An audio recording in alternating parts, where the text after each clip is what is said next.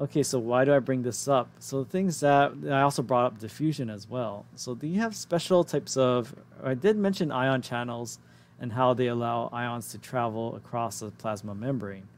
Now what we have here is a voltage gated ion channel. So right now it's closed, it's not open, no ions can pass through it. Now the thing is that voltage gated ion channels, they're kind of like electronic locks, or sometimes like I like to liken them like combination locks. So you have to like dial it to the right number for it to open. So voltage gated ion channels, what happens is that when the environment, again, both cations and anions, so we have all these ions in the cytoplasm and extracellular fluid, but sometimes when the balance shifts from like maybe it's really negative inside of a cell, but all of a sudden becomes very positive, this might cause these channels to open, and especially for the sodium-gated ion channels, yeah, this causes it to open. So now we have an ion channel that's open due to some change in the ion balance and the voltage between these two sides of the cell or plasma membrane.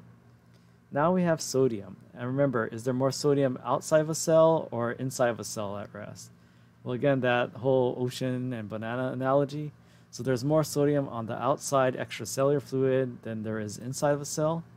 So the thing is that if you have all that sodium on the outside and relatively less on the inside, which way is going to diffuse, or which way is the sodium going to diffuse? Is it going to go from the inside out or outside in? So this is where you have to remember that diffusion moves from high concentrations to low concentrations. So remember that the extracellular fluid has more sodium on the outside at rest, but less on the inside. So it's going to move from high concentrations to the low concentration over here. So this is why, and this is actually, we're going to cover more about this next on Friday. But the thing is that this is why you have to understand both where you find higher concentrations or lower or concentrations. Oh, thank you. Sorry about that.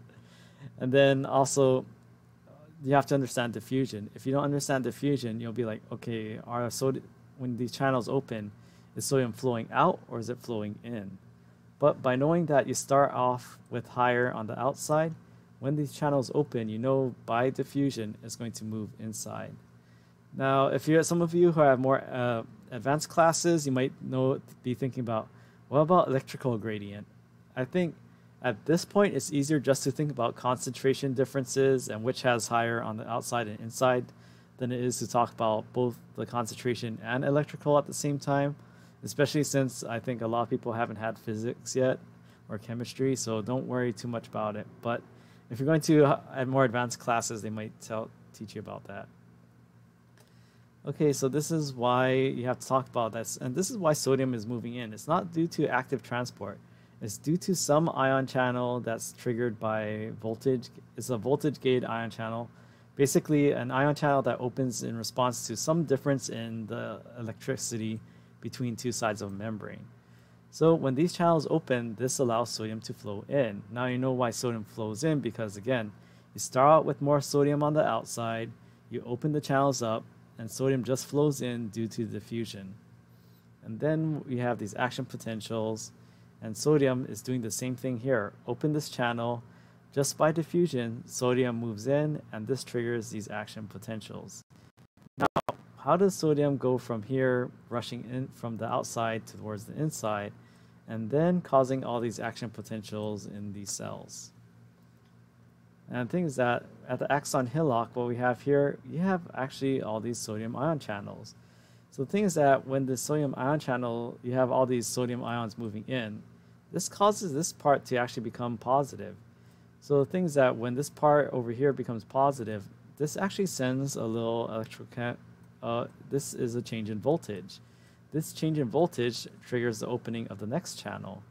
And what happens is you kind of have a domino effect. As the voltage changes along these channels, they open any channels that are next to them. So this is how this movement of sodium triggers all these channels to open, and also carries the signals from that axon hillock all the way down the length of an axon.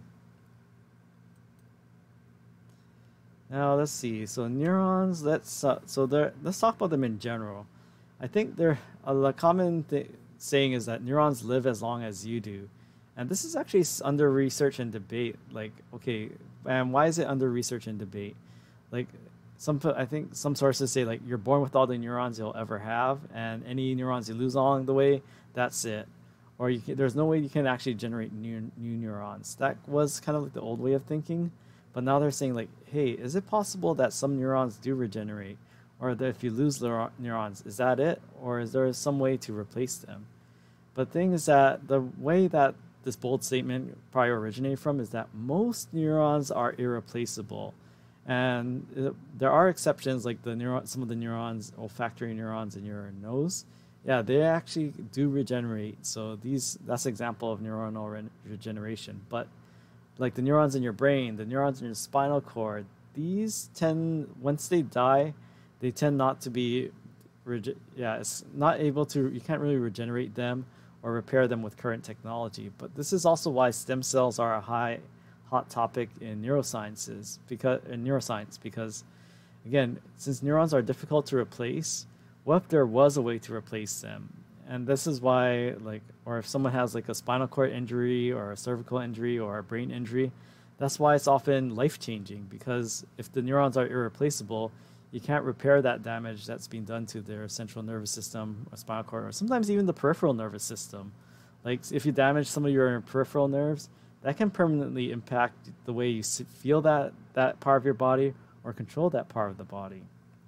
So things that neurons, they are difficult to replace. And the thing about neurons is that they need a lot of energy. The thing is that your brain is about 2% of your body mass, but compared to the rest of your body, do all of the cells in your body consume the same amount of energy? The thing is that the brain is about 20% of your basal metabolic rate. So you're always consuming calories, even if you're not working out. So the thing is that your brain is using up a lot of that energy that you're using, like when you're sitting right now, like in wherever you are right now, your brain is using about 20% of the energy you're consuming right now. It's a very energy hog. So what I'm getting at is that neurons, they're difficult to replace and they require a lot of energy.